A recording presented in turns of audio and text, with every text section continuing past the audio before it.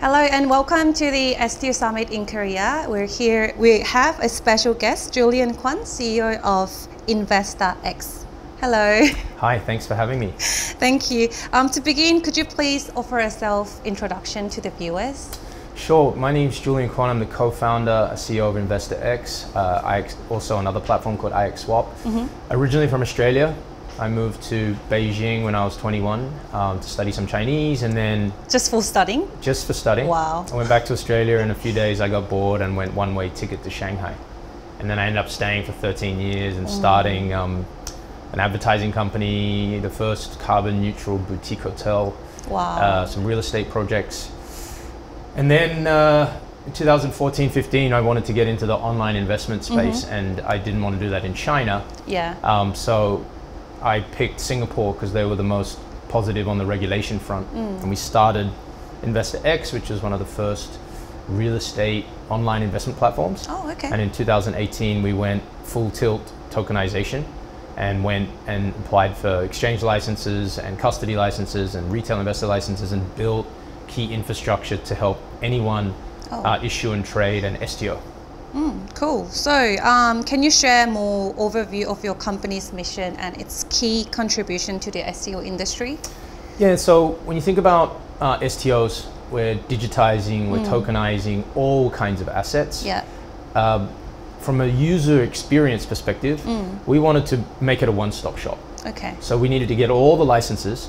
So a real estate group or a startup or a company can come to us and we can do everything. We can structure the tokens, we can technically issue it, the token, we can onboard all the investors with KYC, AML, we've got bank accountants and stable coins for them to buy the assets, wallets, so they can put their STOs in their wallets, and then we build a market making solution. So our vision was that there's no real point in using this amazing technology if you've got to go and speak to 50 different companies to make it work, otherwise no one will do that. So that's been the mission. We've been at it longer than anyone, I think, in Asia, and we're super excited by the current trends in the marketplace. After a couple of years of getting it together and starting, now we're really starting to see a huge upswing. We're even at the first STO summit in Korea, so it's great. How long did it take to get all the license in the industry? Long time, yeah. Collectively about 5.5 years. Okay. Some of our licenses ran in parallel. Security token licenses essentially run within existing security frameworks.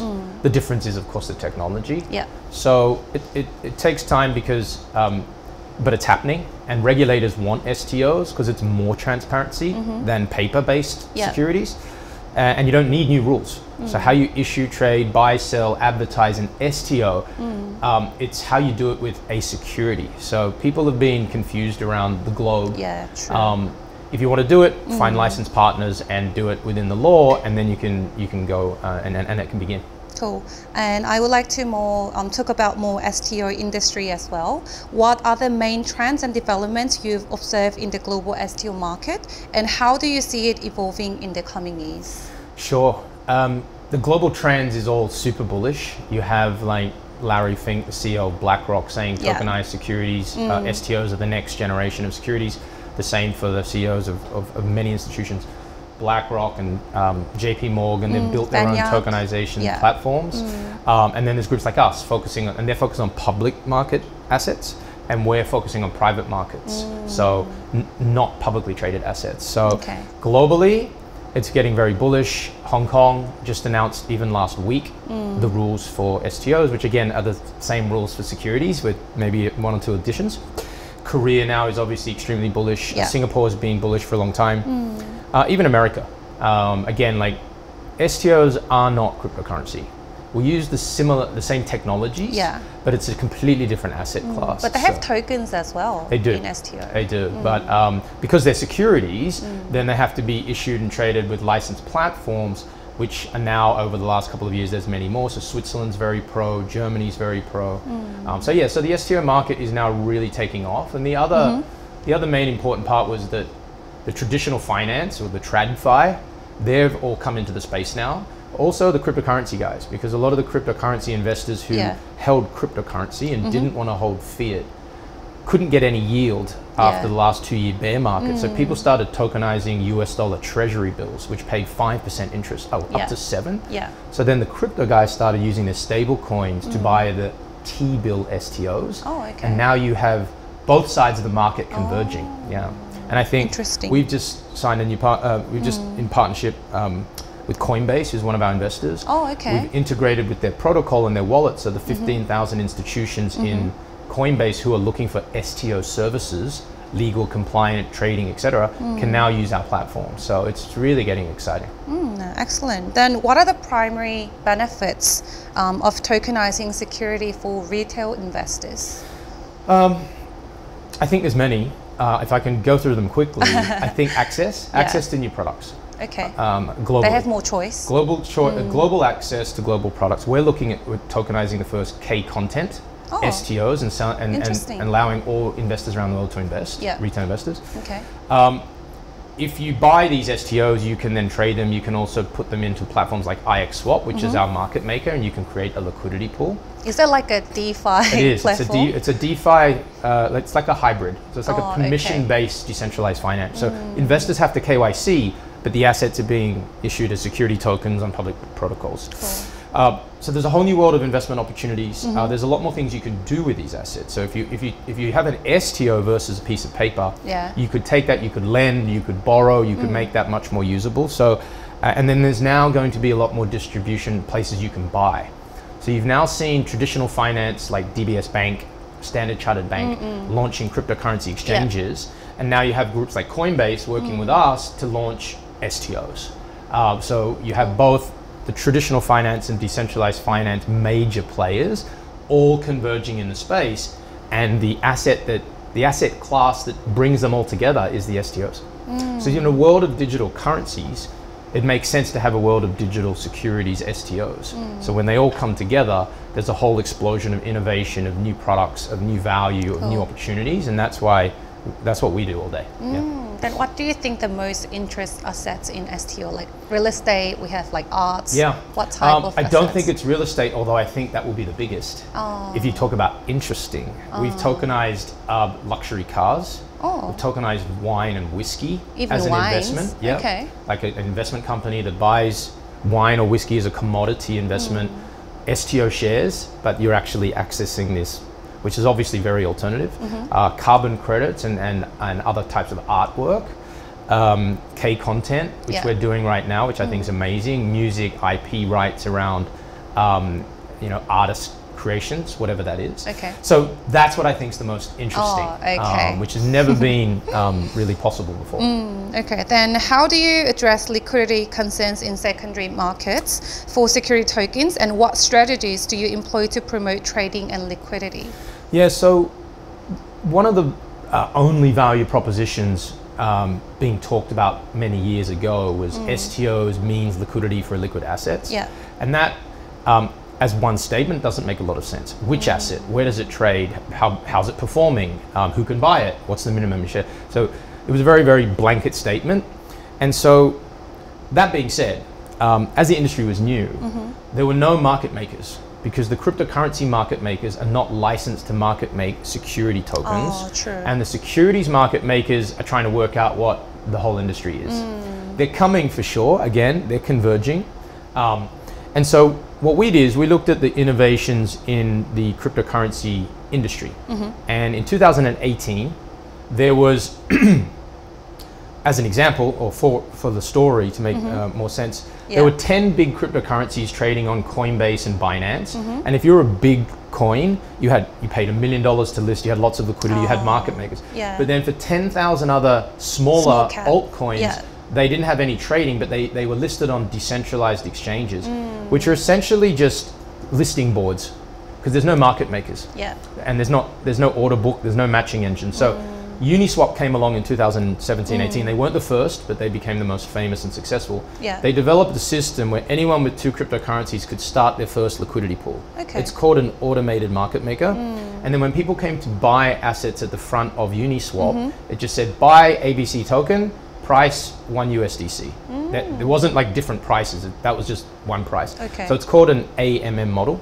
So we built IXSwap, and it's the first AMM for security tokens. So anyone can bring their security token to our platform, and they can legally start the first liquidity pool, and then when people come to buy it, there's some liquidity there. So we solved the problem for the industry, which was a problem for ourselves, which is extremely innovative. And I think it's built to help every STO in the world create liquidity that wants to create a liquidity pool. And super excited by IXSwap. That's our version. There are other market makers coming into the space right now, but this is the most innovative one. Cool. I think, but still there are lots of people still worrying about to invest in STO to start a new investment. But what steps do you take to educate and support your clients or investors or issuers? Yeah, we do a lot. We teach the first STO course that's licensed by the International Banking Association in Singapore. We teach bankers. I run a podcast called Infinity and Beyond, where I interview all the best companies in the space. We have the Academy on our platforms, where we have loads of educational materials.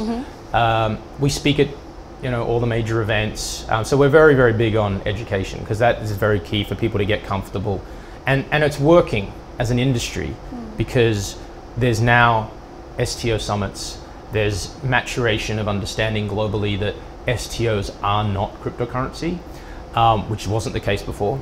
People used to say to me, oh, you do real estate Bitcoin, and I said, what is that? And they said, I don't know, STOs. And I said, that doesn't make any sense. That's like, do I do real estate US dollars? So we've got this and great help from Idaily and other groups around the world that are promoting the industry and getting things off the ground. So I think it's a combination of many things. We're very prominent on social media, and it's a journey. So we need to understand that, and we need to try to help as many companies as possible understand. Okay, I'll try to find you on podcast after our interview.